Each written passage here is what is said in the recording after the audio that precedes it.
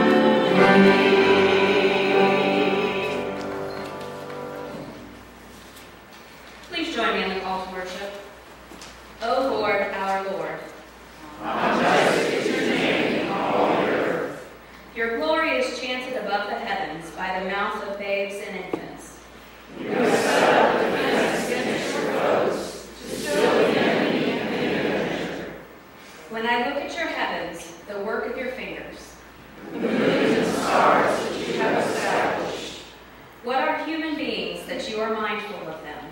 and mortals that you care for them, Yet you have made them little less than God. and crown them with glory and honor. You have given them dominion over the works of your hands. You have put all things under their feet, All sheep and oxen, and also the beasts of the field, the birds of the air, and the fish of the sea. whatever passes along the paths of the seas. O Lord, our Lord. How majestic is your name in all the earth. Please join me in prayer. Great and Wonderful God, today we stand amazed at how you care for us. Though we are small, we hold a big place in your heart. You send your Spirit to us as a comfort, a counselor, and a witness to your successes. You guide us along life's journey and protect us from harm. Help us to listen to your urgings of the Advocate. Send us where you will. Lead us to encounter those who are searching for you. In each and every moment, remind us that we belong to you. In the name of the Father, and the Son, and the Holy Spirit. Amen.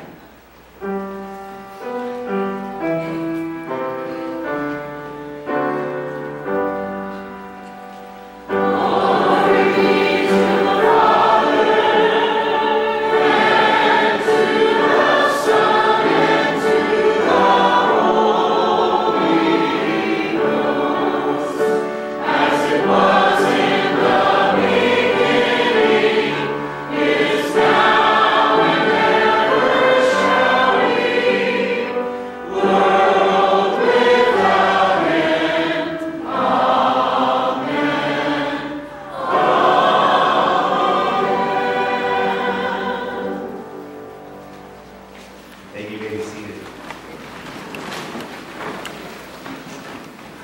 6 weeks. If you're counting. That's too late for return, so you're stuck with me now. But as visiting, I'm new to the church as well, so we're going to learn this church together. We do want to just welcome you once again to our worship service as we worship the Lord together. I do want to let you know just real quickly, we're going to have a time of prayer in just a moment, but one of the things we do is we have prayer cards. It's also our attendance pads, if you will, and so if you haven't already had a chance to fill those out, you'll want to, because you're going to be baskets coming around in just a minute. Put those in. And whatever prayer cards you have there, just know that those are going to come up to the altar area. We're going to be praying for those, and they're going to go out to our prayer list this week. We also want to let you know, we do have printed in the bulletin a list of our prayer concerns, so please take those home and pray for those here. Just wanted to add one here this morning. Many of you know Pat Dreher, her son Tom. Tom passed away just very suddenly, and so we are lifting them up. So Pat, I know you're here today. We love you so much. We're going to be here for you in the days ahead if there's anything we can do. So I know you all want to add that to the prayer concerns listed there in your bulletin. The other thing I want to let you know too is if you're visiting with us, we do have these altar rails open at this time. There's a song that's kind of played. You're welcome to come up and you're welcome to kneel, as well as there may be some people that come up and are prayer warriors for you, just praying on your behalf. And so know that the altar is open at this time if you want to come be before God. So with all that being said, let's now enter God's presence in prayer.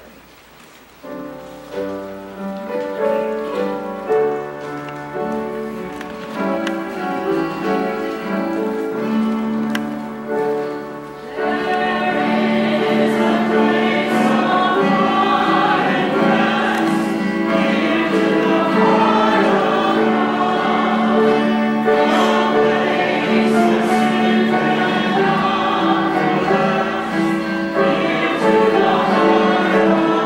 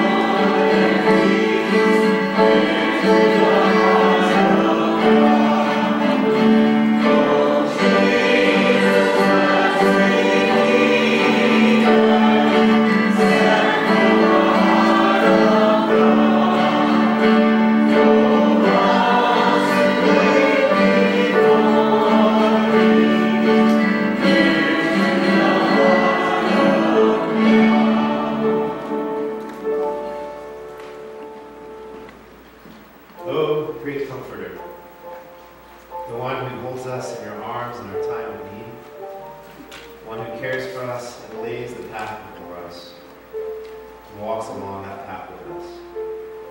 As we, your people, gather here today, first of all, we celebrate you. We recognize in this moment, in these many hurts and in the many ways of this world, that, Lord, you are greater than that. And so we turn our attention towards you. And as we are reminded of your love for us, we declare our love for you. And so in this moment, Lord, as we are here and asking for your special touch, and once again you renew in our hearts and minds your redeeming work, not only the way that you hold us up in your eyes, Lord, the strength that you offer each and every new day. As Lord, as we gather together, we come knowing we need you, that you are our only hope.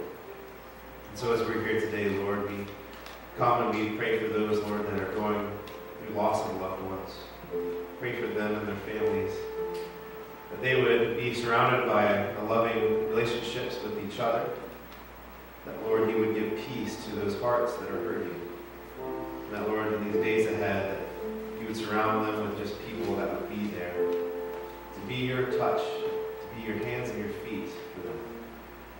As we're here today, Lord, we pray for those that are going through all sorts of life strife, whether it's just things that happen in life that just come our way in certain situations that we just happen to be in the middle of. But Lord, we know our hearts hurts when things have happened.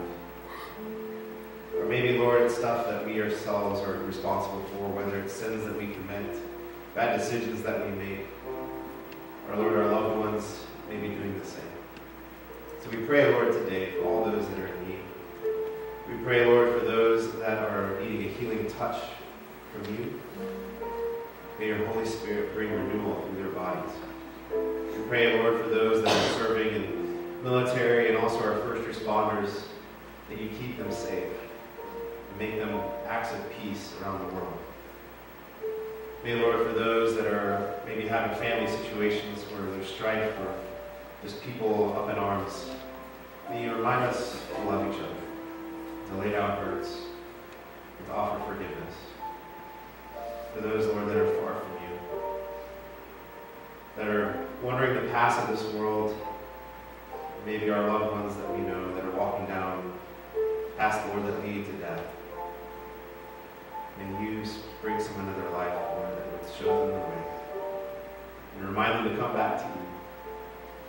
Lord, we also pray for all of those that are here today that need your special touch. We pray for all of our prayer concerns that we lift up to you this week, and our new ones that we lift up here today. May you bless each and every single one of them. And bless us as we, your people, strive to do our best to honor you, to give thanks to you, and to live the way that you've taught us to. And so, Lord, with these, your prayers, our prayers that is, that are brought to you, we continue to also pray that same prayer that you taught your disciples. Our Father, who art in heaven, hallowed be thy name. Thy kingdom come, thy will be done, on earth as it is in heaven. Give us this day our daily bread, and forgive us our trespasses, as we forgive those who trespass against us. And lead us not into temptation, but deliver us from evil. For thine is the kingdom, and the power, and the glory forever. Amen.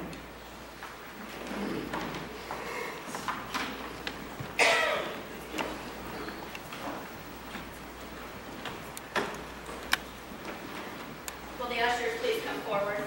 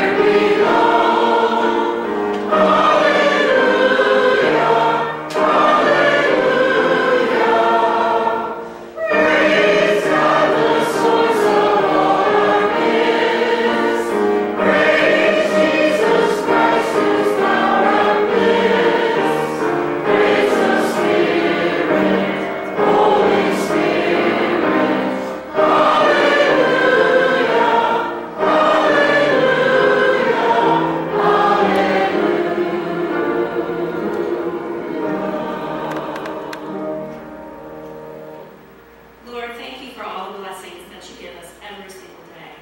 And the result of those blessings, we bring these gifts to you. Lord, we just ask that you guide us and how to use these gifts to further your kingdom here on earth. In your name we pray. Amen.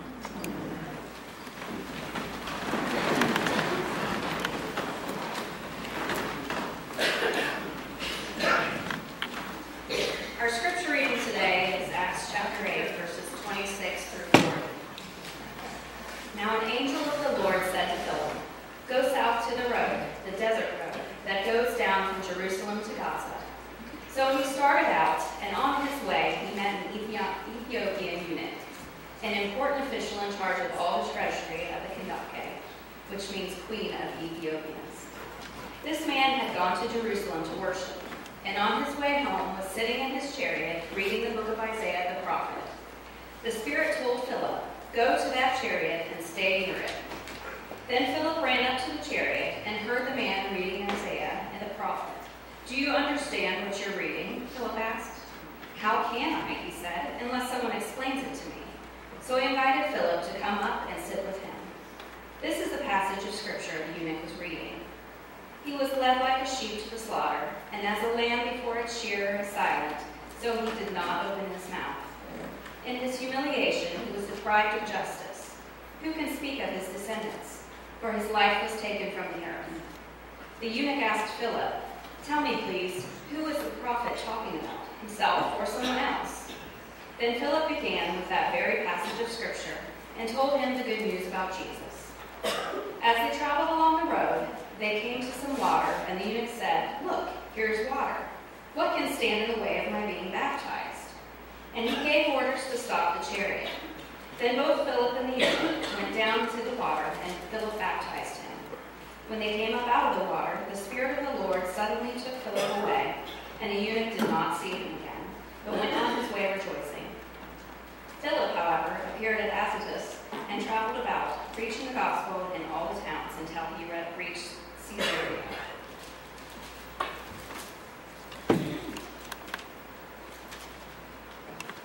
We pray with me. May the words of my mouth and the meditation of our hearts be pleasing in your sight, O Lord, our rock and our Redeemer. Amen. Well, it's great to be with you again. We have been in the middle of a sermon series. For those that haven't been with us, I want to catch up just real quick. And it's kind of fun because you're here for the last Sunday, so you get the whole thing without having to sit through all the other sermons. And then you're right here. So we do want to welcome you again to be here, and also for those joining us online, those that will watch this video later on disc, we welcome you as well. We wanted to start off, we had the first week, we're actually doing a sermon series called The Catch. And the whole idea behind it is Jesus once told Peter, or actually called Peter, to stop being a fisherman and to go out and start catching people, to become his disciple. And so we've been looking at that phrase each and every week. That was the first week we looked at that story. And we thought, hey, you know what, if Jesus calls his disciples to do this, we who are today his disciples are still called to do this, right? And that sounds like a big, huge project. It sounds like something that's way out there, something that maybe is good for, those TV evangelists or the Billy Grahams of the world, but surely not me, Lord. And hopefully through this time we've been discovering that actually it is us as well. But maybe that looks a lot different than sometimes what we think of as far as reaching people and being with people. And so that was the first week that we started the series. And the second week we looked at a story of Jesus sitting with people, and he started his ministry in the Gospel of Mark just eating dinner with people and just becoming part of their life, and how he actually was in that moment sitting with them, becoming who, just getting to know them, being around them, and asking the question, hey, we can do that ourselves, can't we? Like, this is Jesus' model for catching people. It's not going up and, banging your Bible against somebody's head. It's actually being with people, loving them, becoming part of their life, and being able to show them who you are and your stories that are important to you become important to them. And then we looked at, the next week, we looked at the idea of the line that, Jesus didn't always just pander to everybody. And there was this idea that he welcomed everyone, but there was this idea that he wasn't going to make the gospel more palatable for people. And so we looked at the story of a rich young man that came up, and the world would have looked at this man and said, this guy has it all together. Jesus, this should be your number one disciple. And Jesus cuts through the heart of it all, sees his motivation, and basically says, hey, if you want to follow me, give up everything you own. Follow me. The rich young man couldn't do it. And we saw on that day, part of this gospel message is this surrender to God's will. And it's not our way of doing it. It's not how we want it necessarily, but it's God's way, and it's always better for us in the end. We also looked at last week of the story itself. So if we're not supposed to truncate the story, what is the story we're supposed to tell? We looked at this meeting with Jesus and this man named Nicodemus, where the famous gospel, story of verse that is of John 3:16 comes out, right? For God so loved the world that He gave His only begotten Son, that whoever so believeth Him may not perish but have eternal life. What we often forget is that story, or that verse, is told by Jesus in the middle of talking with a man. And this man was Nicodemus, who becomes a follower of Jesus Christ. And we looked at that last week of that's the story, and how Jesus is just like when Moses lifted up the snake, so Jesus was lifted up, and whoever turns to Him is saved. And so we looked at that story. That is the gospel message. And today, we're looking a little bit outside Jesus. So kind of the premise we've been looking at this whole entire sermon series is looking at how Jesus was with people and taking some of those learnings. And the truth is, this sermon series should go on for 40 years, because really we have to go through every single moment where Jesus was with somebody to finish the sermon series. But unfortunately, or maybe fortunately for you, we're not doing that. We're ending today, so you can go hallelujah. But nonetheless, whenever you're reading Scripture, stop and think about that. Not only what the Scripture itself is teaching in that moment, but Jesus is always showing us how to be with people. And so we can always take that lesson. But today we're going to be going outside. As we heard the Scripture reading this morning, I wanted to take at least one story that was Jesus' disciples after Jesus left. Because there is an element of when you're reading Jesus, He can do miracles, right? He walks on water, right? He heals the leper. He heals the blind person. He raises people from the dead. And, in my general walking on this earth so far, not that God couldn't do it, but I've never had God say, okay, walk on water, right? And maybe you have. If you have, I'd like to hear your story. Come tell it to me sometime. But for the most part, right, like, some of what Jesus did, like, God does not empower us to necessarily be able to do. And so there is an element of when you're looking at Jesus, you have to stop and say, all right, if God's Spirit allows me to do that, if He empowers me to do that, it's one thing. But if I think I can just do what Jesus did just on my own power, ain't gonna work, right? And so I wanted to share at least one story outside of Jesus Himself, of His followers, that was kind of right after He leaves the planet and, He gets ascended into heaven. The Holy Spirit's come upon the disciples, and they've been empowered to go out and preach the good word. And one of their stories, right? And I chose this one specifically just really because there's a bunch of stories you can look at, but I wanted to go to this one. And that's because it's one of these fun little cameos in the book of Acts. And what I mean by that, we call it the book of Acts. It's short for the Acts of the Apostles. But what's funny about that is it really should be called the Acts of Peter and Paul, with a couple cameos of other disciples, right? Paul. Because really, if you ever read the book of Acts, its story is basically, it just follows Peter, and then somewhere through it, it stops following Peter, and it starts following Paul, and it's Paul, to the end. And then you get to the end, and it doesn't quite have that, it has kind of like an abrupt ending, and you kind of get the feeling like Luke was going to try to write another book to finish this off, but either he never did, or never, got lost in time, or whatever.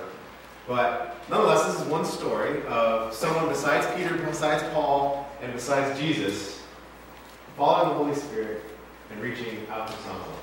Now, this story is kind of simple, right? Basically, you can imagine this. There's this Ethiopian place, right? It's Ethiopia. Think like northern or the very southern part of like the Egyptians. That's really kind of who these people were. This Ethiopian person that comes, this eunuch. And so you can kind of think like the old historic powerhouse of Egyptian power.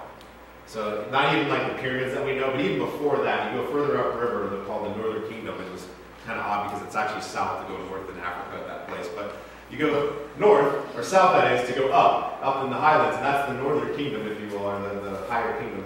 And when you get up that way, and you start getting into who these people were, well, they still existed all these years later. They were still a powerhouse, if you will. And this eunuch is basically someone who's acting on behalf of the queen. And just kind of for fun, this is just a little bit fun tidbit out there. The word Kandake, what it actually means is queen, but it's actually the mother of the king. And the reason why is because the king was thought to be too holy to deal with all like the cares of this world. They were just supposed to be this religious god kind of person. And so the queen actually ran the whole entire state. So this eunuch is actually on behalf of the queen, if you will, the mother of the king, on behalf, doing all the affairs of the state and doing what he needs to do.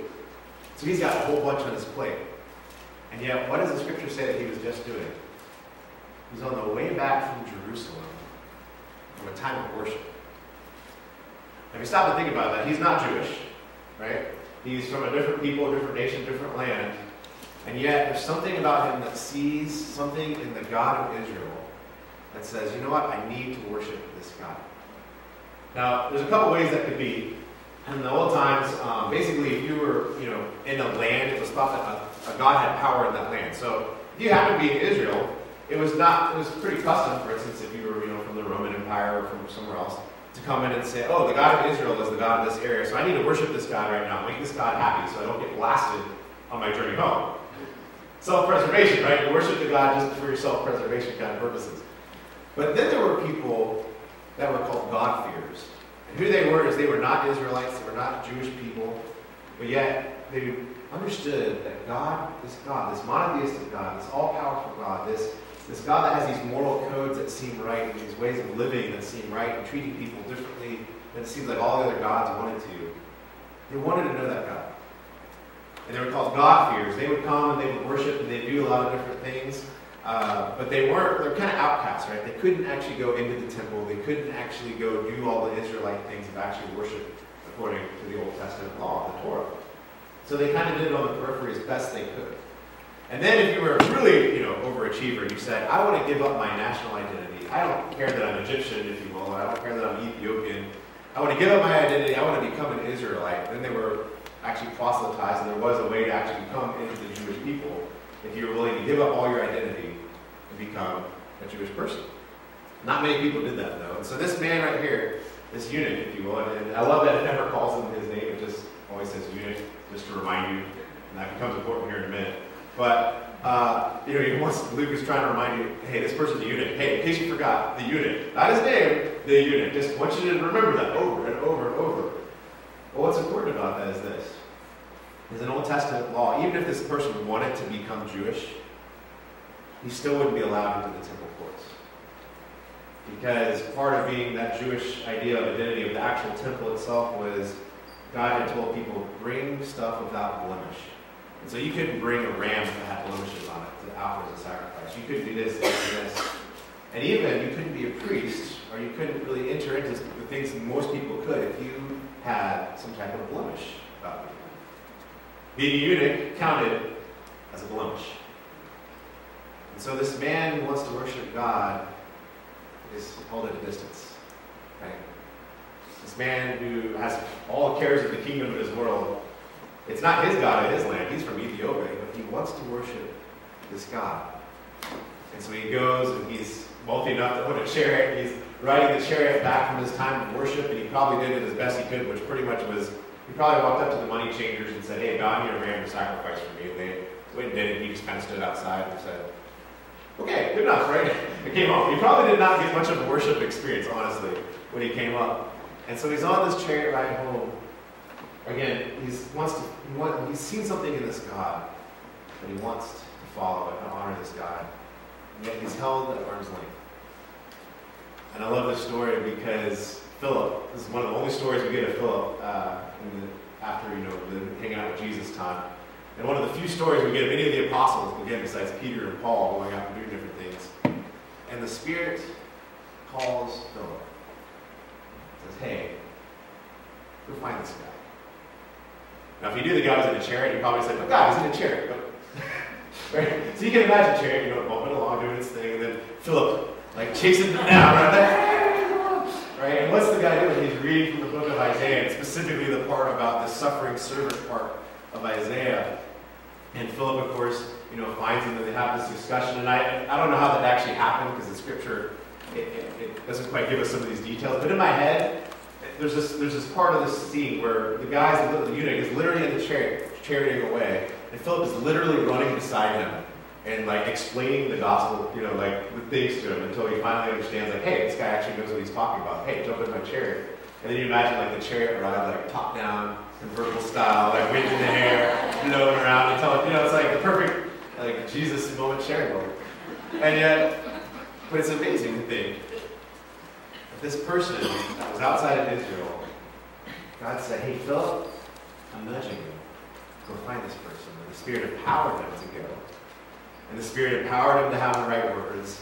And the Spirit empowered a body of water to come across that this eunuch who had been kept outside of Israelites' worship could follow Jesus Christ. You're catching it. Like Luke's kind of hitting you over the head when he keeps saying eunuch over and over again. He wants you to kind of make that connection. And so the eunuch is baptized. What happens then, right? It's kind of one of these fun little stories where I imagine Phyllis literally bringing him up out of the water, because I imagine it was a full baptism kind of deal. And literally, poof, like, it just says the Spirit took him away. It took him to anywhere but Jerusalem, right? It doesn't go back to Israel. The Spirit magically picks him up and drops him off at a place, it's in the Old Testament, called Ashdod. It was one of the Philistine cities. It's not the Israelites, but to the lands, if you will. Somewhere else besides the Israelites. Hey, the Spirit is bringing you to people outside your group, to people searching for Jesus, outside your comfort zone, outside the people you would think, the rich, the powerful, even them, yes, go. And then the story ends there, but then it picks up with Paul, who's just received his sight. We already have the conversion tour. He's now received his sight again, and he's now actually taking up the mantle, and God's putting the mantle on to go out to all the nations and to bring the good news to them.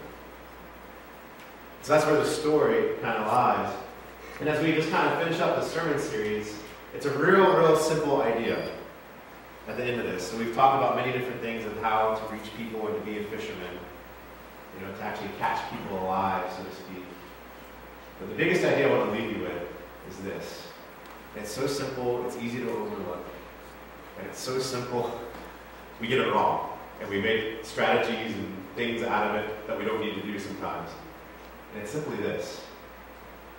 The Spirit leads us. And what I mean by that is the Holy Spirit was given to each believer. You see it come down at Pentecost in the book of Acts at the beginning, where the disciples are sitting around and they're lost. They're like sheep, just lost, wandering around kind of thing, don't know what to do. And the Holy Spirit comes upon them, and all of a sudden they've got power. And all of a sudden they go out and they start preaching, and they're able to overcome the ways of the world and endure all sorts of hardships and do all the things that God has called them to do to reach people. But the whole entire time, it's never them. It's always them following the guidance of the Holy Spirit. And so as we're here today, I think the appropriate message is so simple. It's go where the Spirit leads you.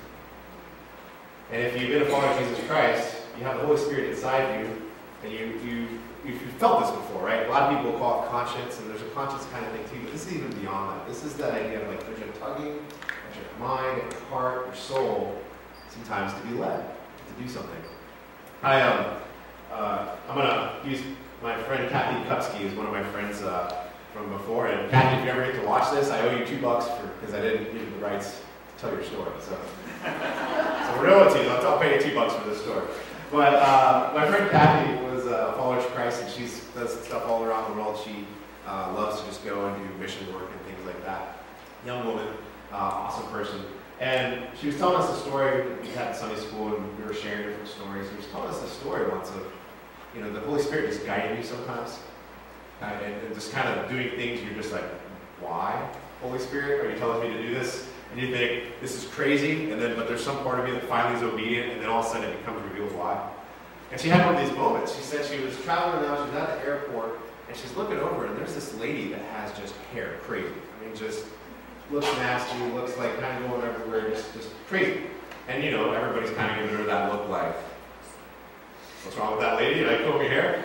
And so she's praying about it, whatever, and she just feels like, Holy Spirit, nudging, talk about it. Go ask this lady if you can comb her hair.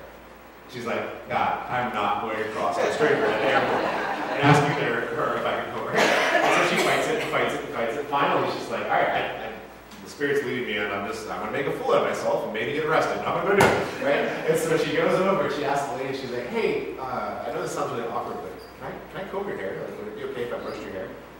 And then the lady shared with her, and I can't remember exactly the details as far as what the condition was, but she had some condition where she couldn't lift her hands high. And she was actually on her way to go see her daughter, and she was totally embarrassed about her hair. She couldn't do anything about it without asking for help. She didn't have anybody to help. And so she had been praying for some kind person to come up and to ask her to brush if she could have her hair brushed. It's pretty amazing how the Spirit leads you like that, right? I had a seminary professor named Dr. Mohan, who's passed away now. Awesome guy, I love him. If you're ever interested in the book of Revelation, he's got one of the best commentaries of the book of Revelation out there. It's just awesome. But he was telling a story one time about he was asked to go to different conferences and give speeches, talk about the Bible and different things. And he was doing this, of course, doing his normal thing, and he was at this place, and he went on a walk after kind of like one of the sessions. He had done his first day, completed it. Second day was coming up. So at nighttime after dinner, taking the walk, and he's walking around, just around the neighborhood, and Spirit nudging again, piece of trash on the ground. Spirit says, pick it up. He says, but Mohan's like, that's stupid. I'm just making this up in my head. Like, this is not true. Like, I'm just. So he tries to walk past it, right? And he has to stop. There's the nudging, right? He's like, why? This is just a piece of trash on the ground. What's the big deal? So finally he's obedient, picks it up. I don't remember if he carries it with him or the trash can or whatever. However, he gets disposed of it appropriately, of course, but picks it up and takes it. Next day, after the session, one of the ladies in the session comes up and says, hey, just so you know, I got to tell you something. As I came to this and I was super skeptical, I have been hurt and abused my whole entire life. And just, there's certain people that I just can't get past. And I know you're probably a good person, but I couldn't hear a word you say because I just can't believe that you're a good person. kind of deal. And she said, but I saw you last night. Saw you do what, right? You know where this is going. I saw you pick up a piece of trash and throw it away. And I thought, that person's different than all the people that hurt me. And I was able to receive your words today. And it's changing my life. And I wanted you to know that. You see, the Holy Spirit doesn't always make sense, right? The Holy Spirit in our life doesn't always, when you plan it out, you strategize, you say, this is not the way to do this, right? Like, I should not be going up to random people in the lobby of the airport and asking if I can brush their hair, right? And I should not be picking up, I have to feel like I have to pick this piece of trash up, otherwise the world comes to an end if I don't. But yet, the Holy Spirit will lead us. And so the question really today is not just to realize that, but to listen to the Holy Spirit. To clear our lives in such a way that we can hear the Holy Spirit. And the second part is this, is to be obedient when you feel that tug.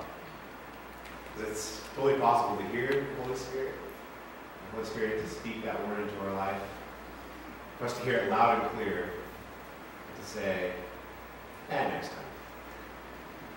And then next time becomes next time, and then you create a culture and a habit of never, ever following the Holy Spirit.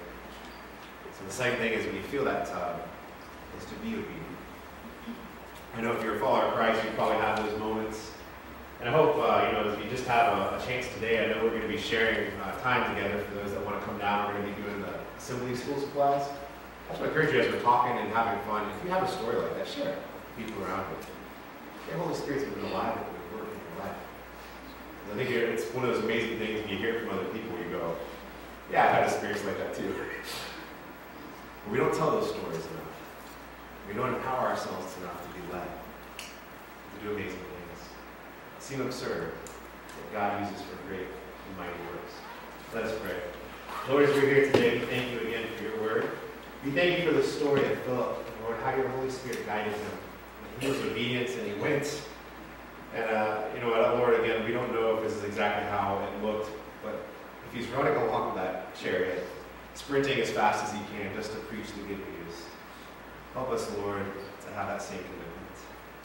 And if you tell us to go, to do whatever it is, whether it's embarrassing or whether it's just hard work, or whether it makes us look like idiots to this world, whatever it is, Lord, you call us to do, we trust that you're going to do a good work for you. And so as we're here today, Lord, and we finish this series, there's many more things, Lord, that in the Scripture we can learn. But as we're here today, help us, first of all, to be catchers of people, to see ourselves as part of your work and redemption in this world. Help us, Lord, to sit with people like you did at the table, to become part of their lives and to love them. Not just preach at them, but become truly their friends. That they can see the good work in us and know us day by day. Lord, help us also to never take the gospel message to cut it short or to make it more palatable, or, Lord, to make it more just convenient for somebody.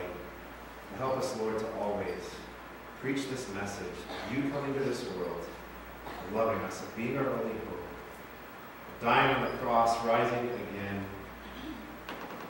and, Lord, also empowering us with the Holy Spirit. We will be led, be able to listen to your urgings. We pray all this in your Holy Son's name. Amen. As we prepare to worship today in Holy Communion, when I encourage you to get out your hymnals, we're going to be doing the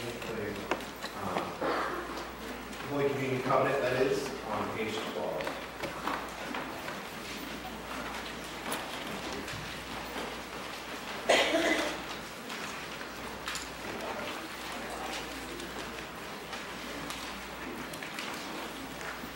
So Christ our Lord invites to his table all who love him, who earnestly repent of their sin and seek to live in peace with one another. Therefore, let us confess our sin before God and one another. Merciful God, we confess that we have not loved you with the whole heart. We have failed to be an obedient church. We have not done your will. We have broken your law. We have rebelled against your love. We have not loved our neighbors. And we have not heard the cry of need. Forgive us, we pray.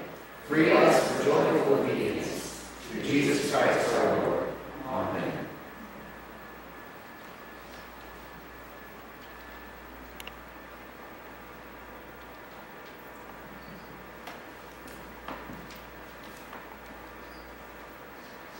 Hear the good news. Christ died for us while we were yet sinners. That proves God's love toward us. In the name of Jesus Christ, you are forgiven. In the name of Jesus Christ, you are forgiven. Glory to God. Amen. Let us continue with the great thanksgiving found on page 13. The Lord be with you. And also with you. Lift up your hearts. We lift up the Lord. Let us give thanks to the Lord our God. It is right to give our thanks and praise. It is right and a good and joyful thing, always and everywhere to give thanks to you, Father Almighty, creator of heaven and earth. And so with your people on earth and all the company of heaven, we praise your name and join their unending hymn.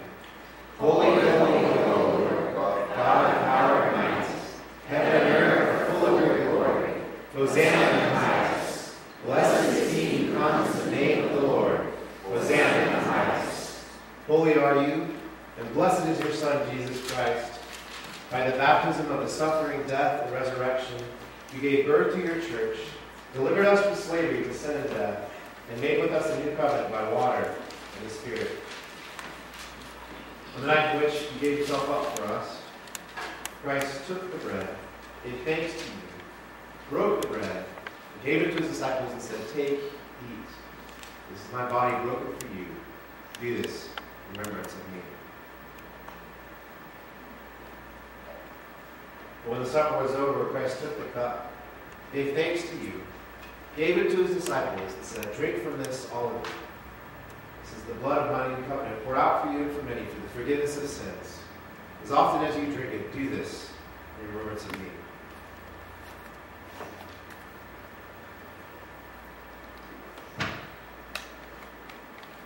And so, in remembrance of these, your mighty acts in Jesus Christ, we offer ourselves in praise and thanksgiving as a holy and living sacrifice, in union with Christ's offering for us, as we proclaim the mystery of faith. Christ has died, Christ is risen, Christ is alive again. Pour out your Holy Spirit on us gathered here, and on these gifts of bread and wine. May it be for us the body and blood of Christ, that we may be for the world the body of Christ redeemed by his blood. By your Spirit, make us one with Christ, one with each other, and one in ministry to all the world, until Christ comes in final victory, and we feast at his heavenly banquet. Through your Son, Jesus Christ, with your Holy Spirit and your holy church, all honor and glory is yours, Almighty Father, now and forever. Amen. We ask the communion stewards to come and prepare to help with communion. As they come, I do want to let you know, if you're visiting with us today, this communion table is open to everyone. You don't have to be a member of this church. You don't have to be a member of the denomination. If you want to just experience Jesus Christ, this cup and bread is for you here today. In just a minute, we'll be passing the trays around. what will happen is you'll take a piece of the bread as it's passed to you. You're going to hold on to that bread. And at the very end, once everybody has been served, we'll take that together. And then right after that, we'll then pass the cups around. Again, hold on to your cup so everybody's been served, and we will partake together. Do you know also if you happen to have a gluten-free allergen or you need a gluten-free element here today? I do have a couple of those up here. So if you need that, just kind of raise your hand once we start serving. We'll be sure to give those to you so that you have that here today. And one of the ushers or ministers, please.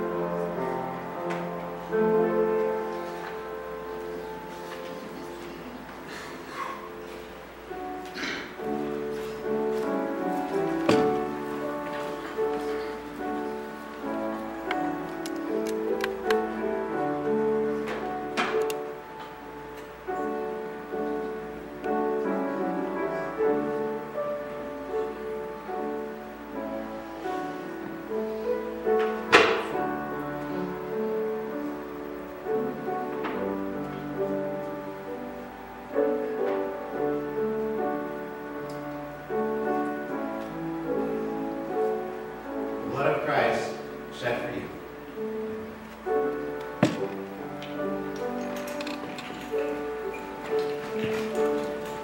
Lord, we are so very thankful for this moment to be with you, to commune with each other, and to once again be reminded of your sacrifice and your love for us. And once again, to celebrate the new life that you have given us. So Lord, as we leave here today, we rejoice in you. We go out gladly, having known that we have met with you, and having known of your love, and your mercy, and your grace, fresh this day. We all this in Jesus' name. Amen.